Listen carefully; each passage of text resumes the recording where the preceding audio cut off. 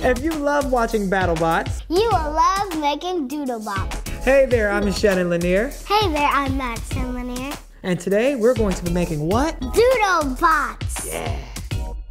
Okay, so what you'll need is a 12-ounce paper cup, and we decided to decorate this one because it's more colorful and a lot of fun. What's the next step? You pick this here, and then you trace around. Go ahead, trace around the motor. Now we're gonna cut a hole in the top of the paper cup.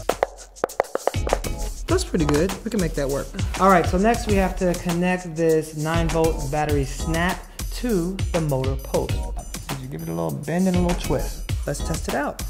Okay. It's working, you hear it? This thing is spinning. Now we're gonna glue the battery onto the cup. Okay, so you put some glue right there. We don't want the battery to fall off. So now we're going to put these markers on. All right, they're gonna be like our little legs, right? Yes. Now that we have the first one, we're gonna just keep circling the cup. Okay, Madison, now that the cup stands up, we're going to have to tape this motor to the inside of the cup, all right? Now you're gonna put that tape on the top, but make sure you don't get in the way of the drive shaft because it needs to spin. Madison, we are almost done. We just have to put the helicopter top on, all right? We're leaving the sticky part in the middle. See the sticky part?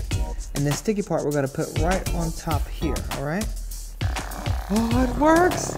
Check it out. We did it. This is like a fan too. Like, oh, it's so hot in here. Yeah, and it also helps you draw. But wait, before we do that, let's decorate it. We're gonna decorate 10 eyes on it. 10 eyes. Here we go. And the last one over there.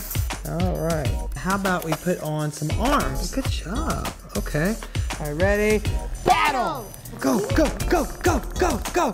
Oh, he's gonna take your eyeballs out. No! That's not fair. You won. It's okay. Madison, how much fun was building these robots? It was awesome. I know, and guess what? We also learned about STEM. That's science, technology, engineering, and math. Yeah. So, and we also got to do a little art in the process, right? Yeah. That was fun. Thanks for doing it with me.